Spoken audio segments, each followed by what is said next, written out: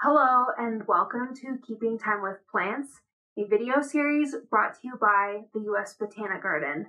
My name is Mara, and this video is for those who are in it for the long haul, for those that are committed to keeping a drawing practice for a month or longer.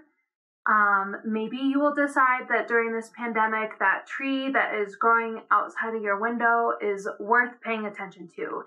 I'm trying to give you a way that you can reorient yourself to not just think about the people that are living in your neighborhood, but the plants too. I realize that a month is a really long time to commit to something, but I have 3 ways for you to organize your drawings and hopefully make this challenge a little bit more manageable. So first off, I like the idea of putting all of your notes and observations onto a single sheet of paper or a single surface.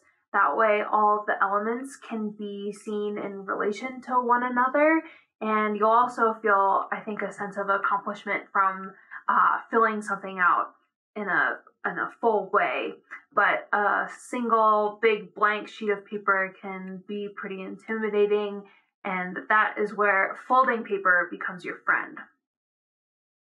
This form is called an accordion book, and it's made from a single long strip of paper that's folded back and forth like an accordion. I'm using thicker watercolor paper here, which is why I'm scoring the paper first with a knife. That makes it easier to make the folds.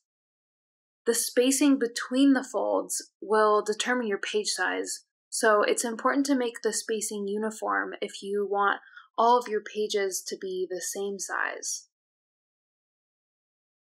I like this form since the folds help you to break the project down into smaller parts, and also because it lends itself to making a series or a sequence of drawings. One way to approach filling out an accordion book is to add to it each time something significant happens to the plants that you're observing.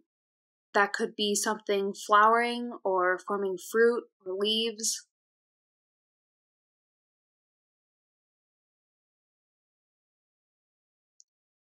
And even though my garden was very small, just a couple of indoor planters with a wildflower mix that we grew from seed, I had enough diversity here to fill out this example with a series of watercolor and gouache illustrations showing just some of the blooms that opened during the last month.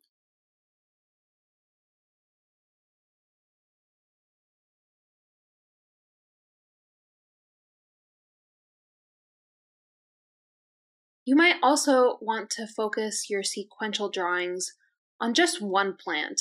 You can do that with an accordion book, or you can also organize those drawings on a single sheet of paper. In this example, I've focused my attention on this coreopsis plant, and I've made a sequence of drawings that show the flower as it produced seeds. A month is a really nice amount of time to watch for some of these significant changes in a plant's life cycle. Forming seeds is certainly one of those things, and right now in the Northern Hemisphere, a lot of flowers are undergoing this process. I kept things pretty simple here, illustrating the process in black and white using pen.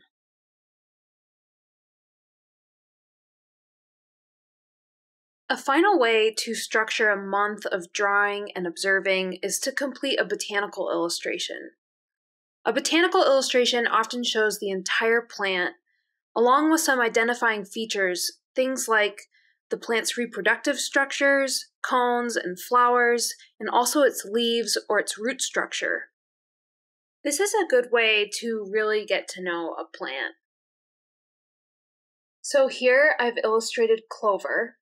And I started this illustration mostly because I was interested in these fuzzy green structures, and I love the unknown of not knowing what something is going to turn into. So I watched them for a month and they formed these clover flowers.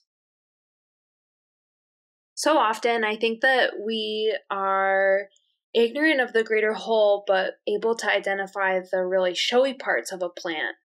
I think that many people might be able to identify an acorn or a rose, but they might not know that an acorn is the nut of an oak tree, or that a rose hip is the fruit that develops from a rose flower. As you make your own botanical illustration, I challenge you to connect the showy parts of the plant to the whole plant. This is what botanical illustrators try to do when they make an illustration for science, and it's what you don't always get from just watching a plant for a week. Maybe a question to begin with as you work on the layout or the composition of your illustration is to ask, how can you show what emerges over the course of a month or longer? We would love to see what you find, and if you share your work online, please do so using the hashtag USBGArt. Thanks for joining me.